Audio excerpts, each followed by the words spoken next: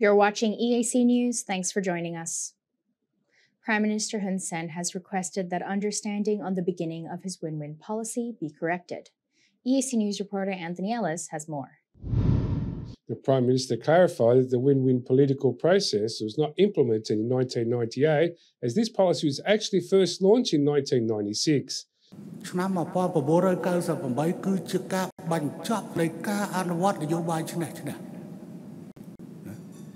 For the past 23 years, Cambodia has considered 29th of December 1998 as the end of the civil war and the achievement completed peace through the win-win policy.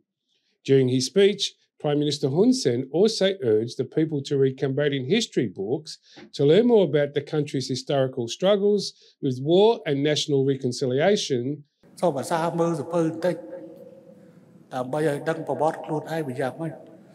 Cambodia went through a prolonged stage of national disintegration from the 1500s until 1998. During this time, Cambodia was divided into several territories and experienced a series of uprisings. This national diversion was only reconciled in 1998 under the Prime Minister Hun Sen's win-win policy. Cambodia became a fully independent state with territorial unity under the siege of monarchy and the government after more than 500 years of division. Anthony Ellis, EAC News.